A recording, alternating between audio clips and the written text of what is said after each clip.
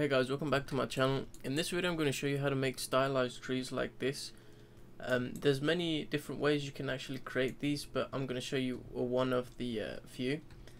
There is one issue using this method though, and that's like the leaves kind of, you can see the leaves through each other and it kind of overlaps. But that's not really that much of an issue really. So yeah, let's get into it. Before we get into the video, you guys should check out my Discord server. It's not overly active at the moment, but I'd like to get it a lot more active. We currently have roughly about 60 members and all that kind of stuff, so if you guys want to show off your work and all that kind of stuff and get different feedback, you should join up. Also, I'll be hosting giveaways through here and all that kind of stuff, so I highly recommend that you join if you are interested in my channel or anything I do. Also, stay tuned to the end of the video. I'll be doing a giveaway. Other than that, don't forget to subscribe to my channel, and let's get straight into the video. Okay, so I'm pretty sure most of you guys could probably guess how these trees are made, but for those who don't, basically all you need is an image that's transparent, preferably white, so you can change the color through the Roblox Studio properties, and you kind of want like a leaf shape, preferably in like a circle that fills up kind of like a plane, if you know what I mean. So you want something like this. You can find it on Google. I personally commissioned this a long time ago for like 500 Robux or something like that. That's how I have it. But find an image like this, as close as you can get, preferably, and that's basically all you need to do this this method of stylized trees. Now, once you have your image, you want to go ahead and create your tree stump like this. I'm sure you guys are capable of creating a tree stump, so I'm going to leave this out of the tutorial because it's fairly basic. Once you have this, you want to import you want to add a sphere part right here. You may be asking, why are we adding a sphere part? So the reason being is, if I look at these, they're kind of in like a circular shape. This is usually what you find in like stylized trees and stuff like that. So the first thing you want to do is you want to import a plane. Now to do that, you want to go into Blender, click Add Mesh, and then plane. All you want to do is press R to rotate, Y to rotate in the y-axis, and press 90 so it rotates 90 degrees. And then all you want to do is File, Export, FBX. You don't even have to add the texture or anything on this. Now to import it into Studio, fairly basic. You go to View, click Asset Manager, and click this little icon. Go to wherever you saved it. I named mine plane, if I can find it. There you go. Just click Apply to import it. Sometimes it may appear that it had, with red words here and says it hasn't imported. Just cancel it and then re-import it, and it should work.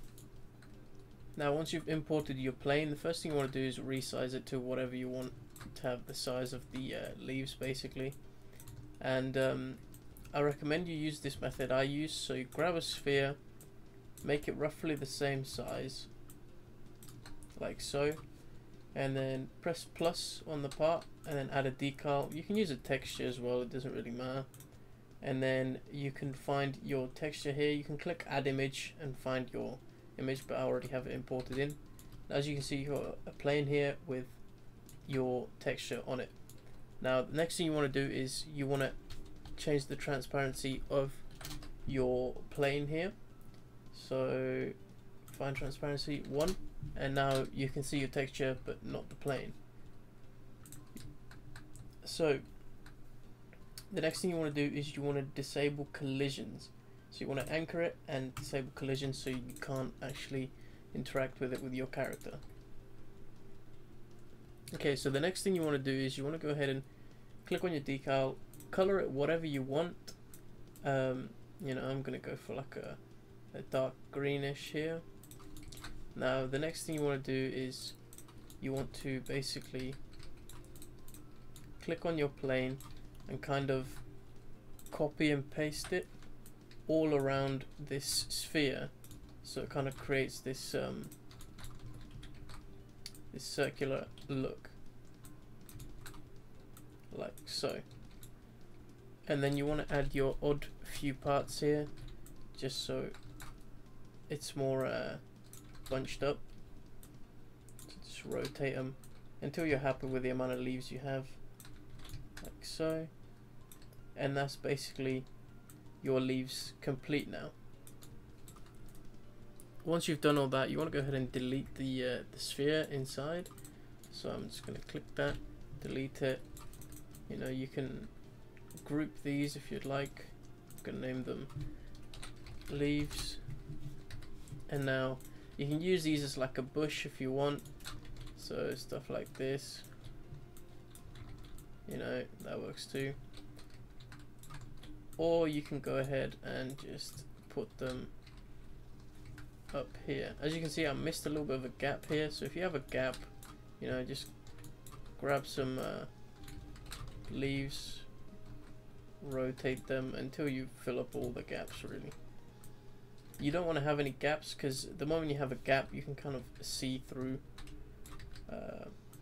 your object, and then it kind of starts looking weird when you look at it from certain angles. Like I said, there's different kind of methods you can use. This is a very basic method.